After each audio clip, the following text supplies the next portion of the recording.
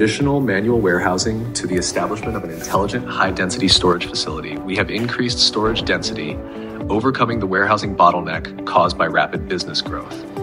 Our storage capacity has increased by over 110%. Transitioning from labor-intensive operations to automated and intelligent processes using the Megvii 3D Shuttle System, we have enhanced operational efficiency, reducing costs while improving effectiveness.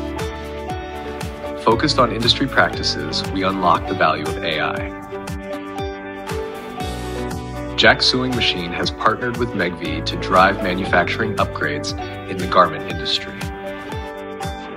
We selected Megvii's 3D Shuttle solution for its advanced systemization and feasibility, transforming our finished goods warehouse into an innovative, smart, high-density storage facility, achieving dual improvements in storage density and operational efficiency. In the 5,500 square meter finished goods warehouse, standing 8 meters high, Megvii's 3D shuttles navigate nearly 7,000 storage locations, working seamlessly with Megvii's lifts to efficiently execute the fully automated and intelligent processes of inbound storage, picking, packing, and outbound operations for finished products. The system's high flexibility and scalability ensure its capability to accommodate future high-throughput growth.